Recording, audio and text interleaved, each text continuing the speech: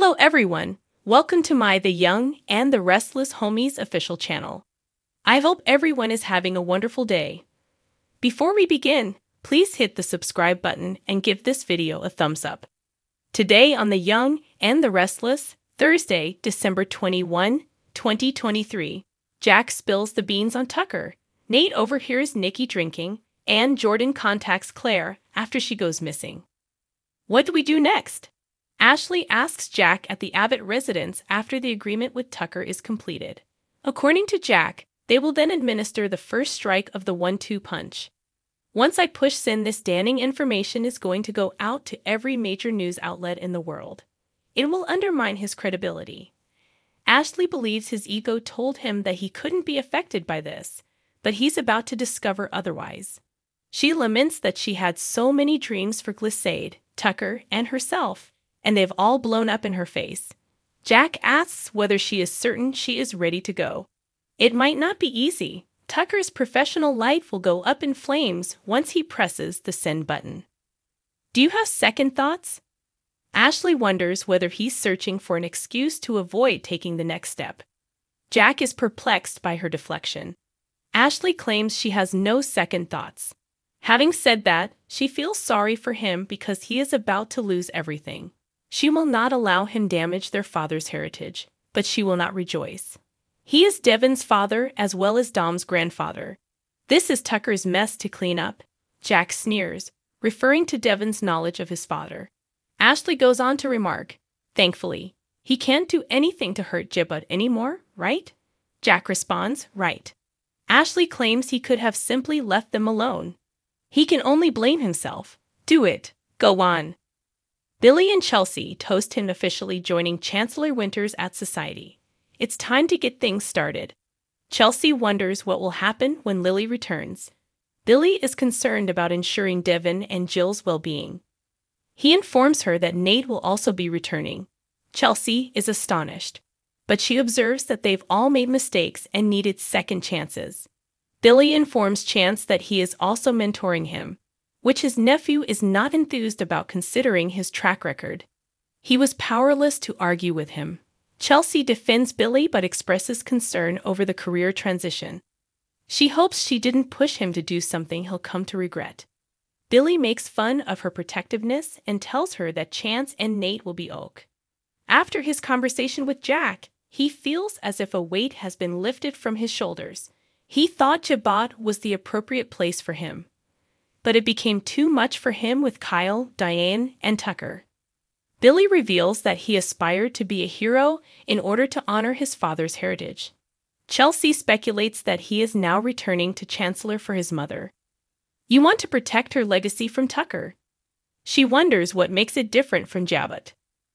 Kyle meets Audra at Crimson Lights, who remarks that it took him a bit to respond to her text. She wondered whether he was reconsidering their strategy yet again. Tucker said he'd never abandon her in the cold. Kyle counters, that doesn't mean it's a sure thing. He warns her that something major is going to happen. When Nikki and Victor enter the jazz lounge, he exclaims that it's a great place to unwind and forget about their problems. She excuses herself to use the restroom and climbs up the stairs, pausing to look around before taking a drink from her flask. Nate appears on the stairs as Nikki replaces her flask and inquires as to what she is doing. I have no idea what you're talking about, she sniffs and rushes up the stairs. Victoria arrives at Memorial, but Claire's room is empty.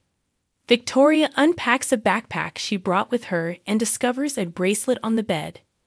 She sees Jordan in the lake home and recognizes the jewelry she was wearing. When an orderly enters with a tray, Victoria inquires if Claire is in a meeting. He explains that nothing is planned for dinner.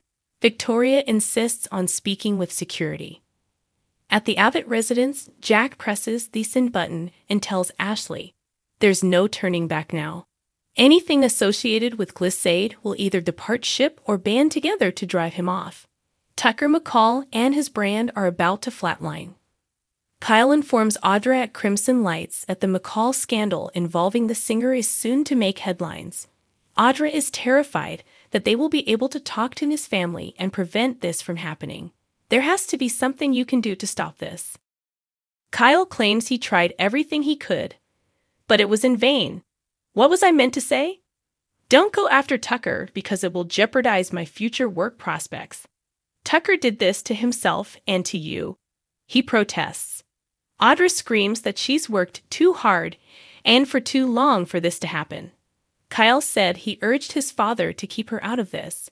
Audra concludes that Tucker was correct about Kyle. You were involved in the plot. You kept me occupied and distracted while Jack got things started. Kyle, tell the truth. You were just taking advantage of me, weren't you?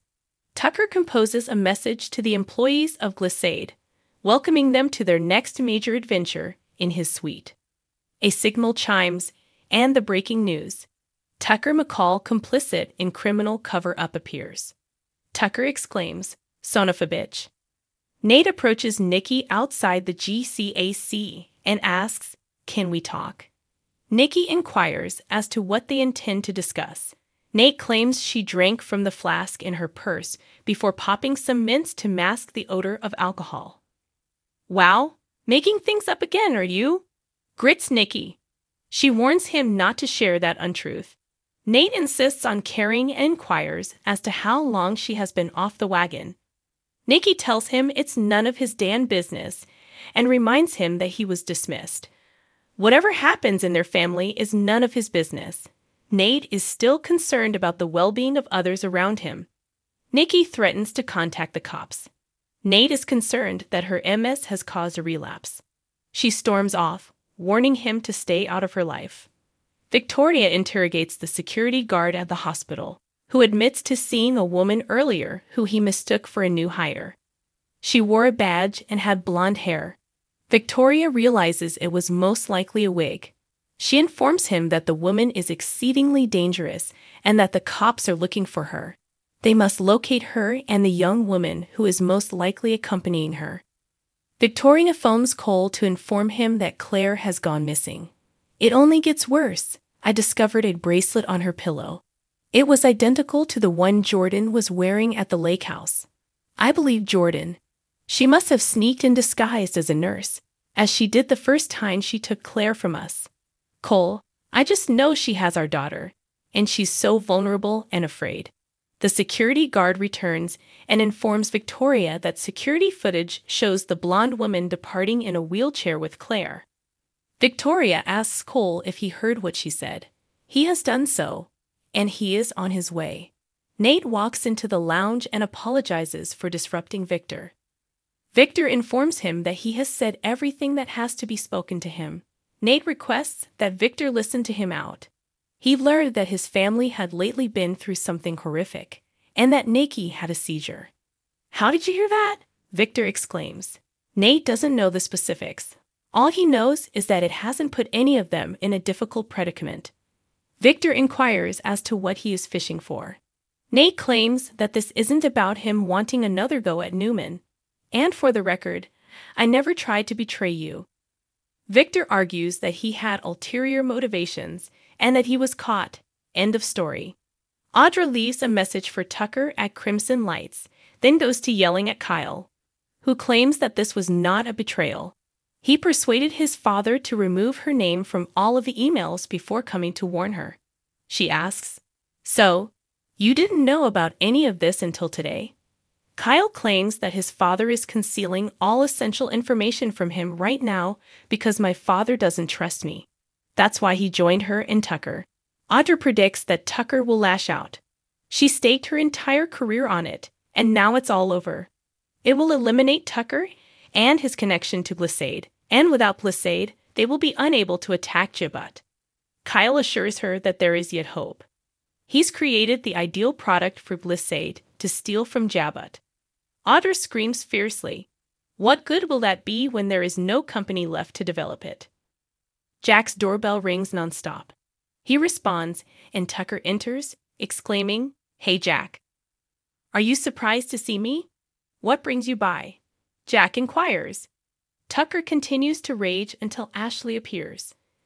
"This move coming from him? I could have predicted that. It was inevitable," he adds to her. "But I didn't anticipate this from you." As Jack chuckles at Tucker's amputation, McCall says to Ashley, I thought we agreed not to let our separation turn into a war. If that's what you're looking for, sweetheart, you've got it. He assures Jack that he is far from finished. Billy informs Chelsea, at Society, that the difference between Jabba and Chancellor is Jack. Moving on is the correct course of action. He promises to discuss it if confronting Tucker reignites the competitive fires. What is my legacy? He acknowledges is the one question that still worries him. He still can't answer life's most basic but deep question, what is my purpose? Chelsea is concerned that she has forced him into this situation. Billy is concerned about what people will say about him after he is gone. He's looking forward to his new chapter because it will help him discover his true calling. Chelsea believes her push was beneficial. Don't feel bad, okay, Billy says, because I'm feeling fantastic, and you should be as well. Cole arrives at the hospital, where a heartbroken Victoria informs him that the police have been notified. Cole has no idea why Jordan would risk showing up there or how she got out of there. Victoria claims that she had her in a wheelchair wrapped in a blanket and transported her to the main hospital where security isn't as strict. They are concerned about Jordan manipulating Claire, who is already damaged. Cole assures them that they will find their daughter. Nate is worried about the GCAC doors that Nikki has taken off in the car. She shouldn't be driving. This goes no further than right here, Victor cautions. Do you understand? Stay out of our family's business from now on. Nikki enters the ranch and heads straight to the bar. Before she can pour herself a drink, she receives a phone call from an unknown number. She responds and inquires as to who it is. Jordan responds, "Good day, Nikki. Have you enjoyed our recent communication?" "Stop calling me," screams Nikki. "Does the music bring back memories?" Jordan inquires. Nikki informs her that the cops are hunting for her. Jordan had already tracked her down, watching your every move. Of course, at a safe distance. "Stay away from me, you demented bitch," hisses Nikki. "Does it sing to you, Nikki?" Jordan wonders. The booze. Does it remove all of the sharp edges? How does it feel when the liquor gets into your veins? You owe it to me to thank me. I've returned something you requested. And, my friend, you're about to have another drink, aren't you? Yeah, I've been drinking, Nikki admits. I'm now inebriated. What does it mean to you? Jordan grins. Tucker considers speaking with management. Have you seen the internet? She demands in response to his failure to react to her messages. She complains that Kyle informed her too late. Tucker mutters, "What a surprise," and claims Kyle is the least of their worries right now. She believes they can still save the situation and wonders what they should do next. Tucker shakes his head. "I'm not sure. It's not that easy. This volley was not fired solely by Jack. He's not the only one they should be concerned about." Audra cautions him not to lose concentration, but he thinks, "Ashley sure got her revenge on me, in abundance." Kyle walks into the Abbott estate and proclaims that the news about Tucker is all over the place.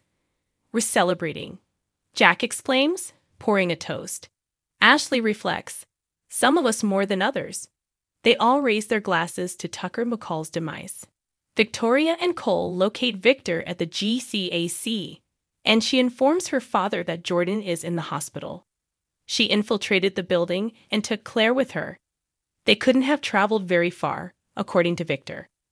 He must travel to the property in order to warn Nikki. When he goes out, Victoria looks surprised and says, "Keep me posted." Nikki is still on the phone with Jordan at the ranch, who tells her, "The liquor makes you so much more interesting, Nikki. But I need you to stay calm and hold it together. Just a little bit longer." "Stay calm for what?" Nikki inquires. "Shut up and listen to me," Jordan hisses. "Claire is mine. Don't you remember Claire? Your granddaughter's name. Victoria's first child." "No, you don't." Nikki sneers. "She's been admitted to the hospital." "No." Jordan says, "She's with me. She lied to me. She betrayed the strategy. She preferred Victoria to me. I'm the one who reared her. She's the only person who has ever loved her." Nikki scoffs. Like you know anything about love. Victoria abandoned her and left her for dead. So here's what we do. Jordan continues. If Victoria ever wants to see precious little Claire again, we'll have to make a small deal. Her mother for her daughter. The Young and the Restless continues with Michael thinking outside the box to surprise Lauren, Daniel being reminded of the true meaning of Christmas, and Phyllis stuffing coal into Christine's stocking. So what do you guys think about this update? Let me know in the comments below. And if you like my videos, please press like and subscribe for more. I'll see you guys next time.